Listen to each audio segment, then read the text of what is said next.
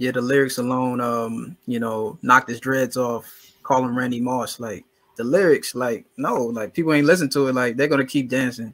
I hear the catchiness. Like, yeah, I see why you're dancing, but listen to what you're dancing to. Like you're celebrating this activity, like without knowing. Like, yo, listen to the lyrics, turn the music off.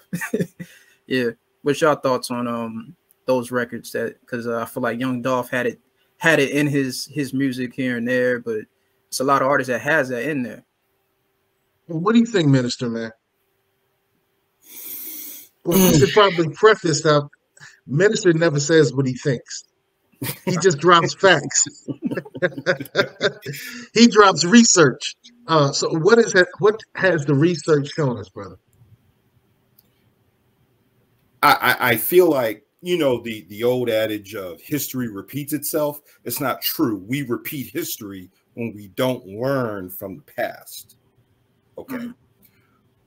I always tell young cats, whatever mistakes you make new ones.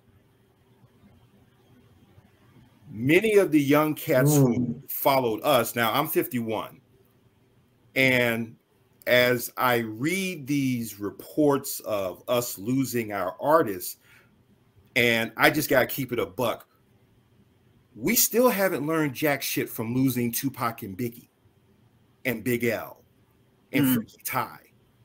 Okay. For some reason, we keep having this Groundhog Day, and the Groundhog Day is becoming worse and worse and worse. Okay. I also look at this as kind of a cultural war, if you will. I'm going to rewind you back into the memo that was put out by J. Edgar Hoover to his agents in the field after the assassination of Chairman Fred Hampton, where he says that once we got Fred Hampton off the set, we need to make Black youth understand that if they choose to be revolutionaries, they will be dead revolutionaries. Later in the memo, he says, why can't these Black youth choose to be artists and athletes where American society will, they will be beloved by American society as opposed to being despised. So I kind of look at it in part as being socially engineered into certain things. And then when you get them into certain spots, now you begin to use their culture against them.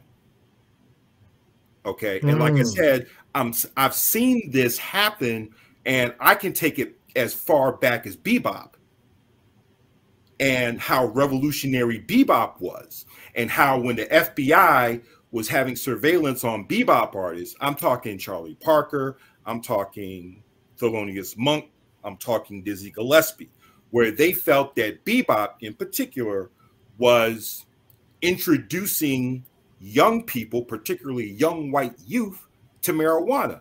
And Brother Sekou, you may have remember when the DuPont family put out it was a documentary they put out called Reefer Madness.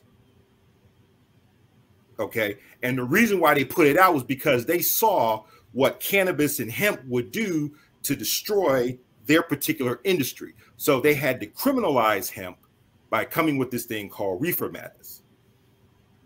And this is one of the ways how music and basically culture has been used as a weapon to destroy certain things. So because those entities saw the golden era of hip hop, and they saw what it was able to do to get us to stop going to the club and have us going to Minister Farrakhan lectures, Dr. Ben, Dr. Clark, Dr. Asante lectures, we need to change that narrative back into from being gorillas to gangsters.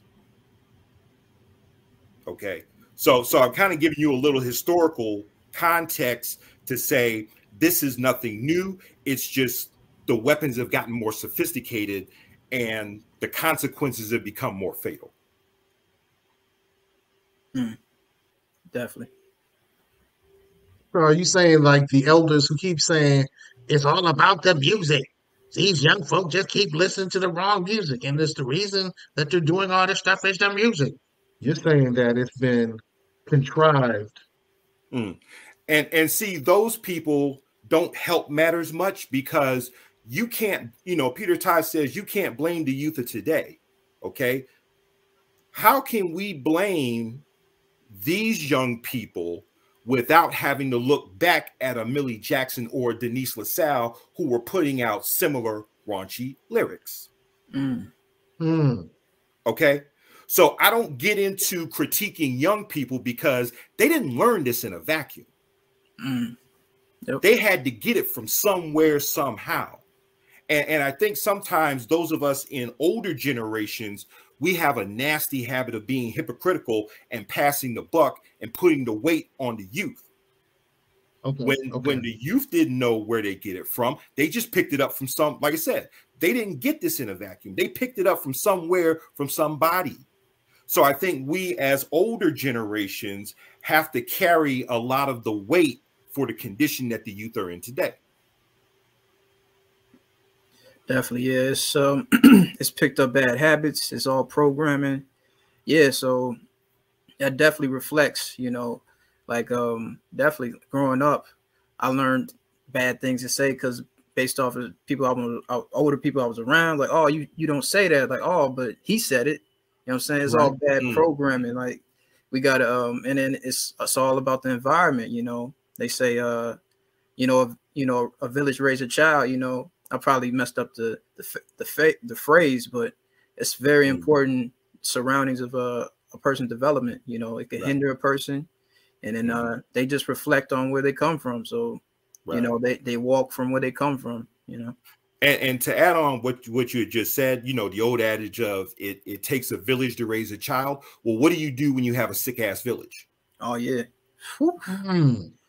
Okay, sick children, man. Preach. So if you got a sick ass village, you can't produce healthy fruit.